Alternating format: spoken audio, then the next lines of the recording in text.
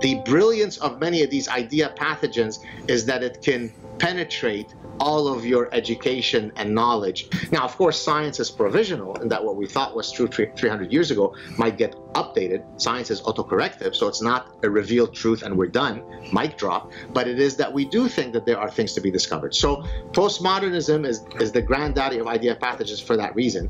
One instantiation of 6 degrees of causality is 6 degrees of Noam Chomsky. So I give you a malady around the world, and you have to link it to the US military-industrial complex in 6 or fewer steps. There you go. That's why I despise Noam Chomsky, because he's a buffoon. He did something great with his universal grammar. He should have stuck to that. But then when you become the proverbial to every, and I have these quotes in the book, you know, I'm paraphrasing now, to the one who's holding the hammer, the world looks like it's made of nails. That's exactly what Noam Chomsky's been doing for 40 years. Every single thing is associated to the U.S. He's never met a dictator that he hasn't loved. He hasn't. So he suffers from, regrettably, a lack of epistemic humility. You mentioned earlier when you went to give a talk and someone asked you about global warming, and you said, well, I don't know enough about global. Well, guess what? I'm exactly like you. If you ask me about global warming, so you know what? I just don't know enough about it. If you ask me about what the pros and cons of legalization of marijuana, I just don't know enough about it. But if you ask me about things that, as I explained in chapter 7, I've already built the nomological network of cumulative evidence for it, then I'm coming at you with all of the swagger that my tsunami of evidence allows me to walk with. In other words, I know what I know, and I know what I don't know. Noam Chomsky doesn't know what he doesn't know. He knows about everything, and it's always due to the U.S. military-industrial complex and the rest of his bullshit. So that's why I have an aversion to him, because he doesn't exude for me the type of, in other words, I could be completely wrong, but I have a sense when I see someone, whether they are somebody that I would like to hang out with, whether they're cool, and he doesn't strike me like he's that guy, because he's the type of guy who's going to be pontificating over me all evening, and I don't like these kinds of fellows. When you think about establishing your dream utopian university, Saad University, I want to ask you, first of all, what courses would you make mandatory for purely intellectual broadening of the human mind, of a young person's mind? What would you make on the core curriculum of Saad University? Well, great question. Probably how to think. Right? And so maybe I can go to that section in the book in answering your question. So in chapter 7, I discuss how to seek truth.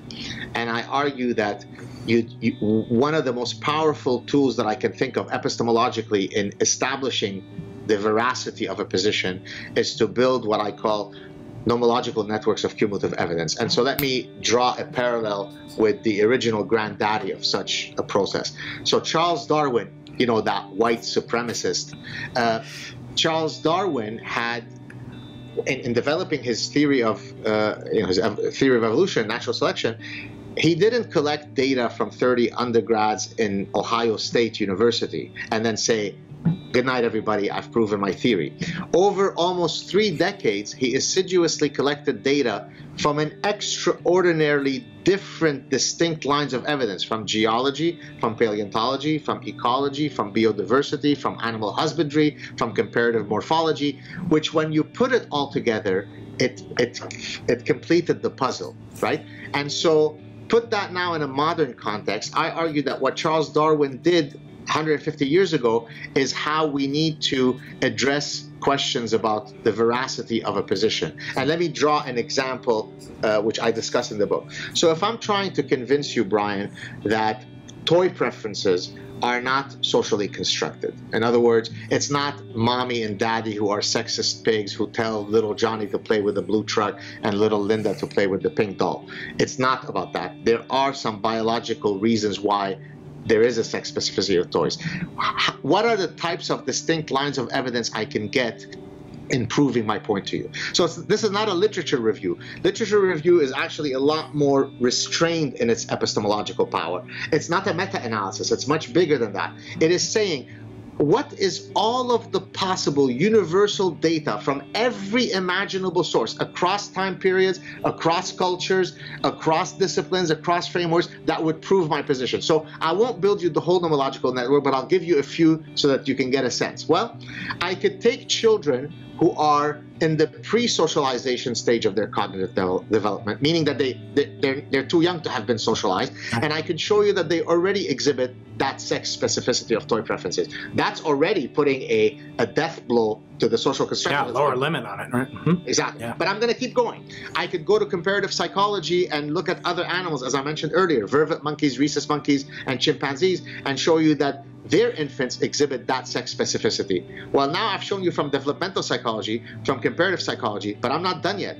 I could get you data from pediatric endocrinology. What does that mean? So little girls who suffer from congenital adrenal hyperplasia, this is an endocrinological disorder that masculinizes the behavior and morphology of little girls. I could take these little girls and show you that if they suffer from this disorder, their toy preferences are reversed. They become like those of boys.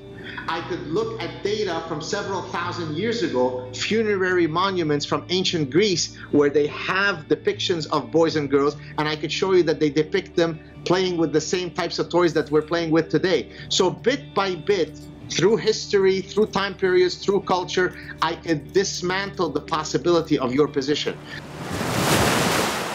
So what I would do, to answer your original question, is before teaching people content, what is the capital of France, I would teach them how to think. Because then that universal epistemological key, I could use it in any landscape you want me to use it. Would you teach Chomsky? Would you teach Zinn?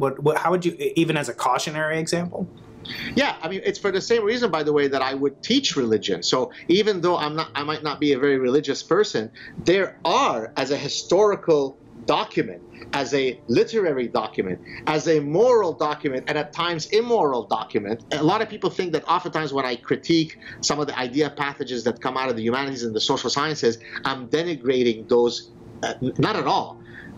You can study Chaucer and Shakespeare in a very serious way. You could study the philosophy of aesthetics in a very beautiful, and so it's not as though, oh, you're a physicist, so you're a real thinker, or you're a sociologist, you must have failed in physics class. Not at all. I don't have a natural hierarchy. But what I'm saying, though, is always be committed to reason, to logic.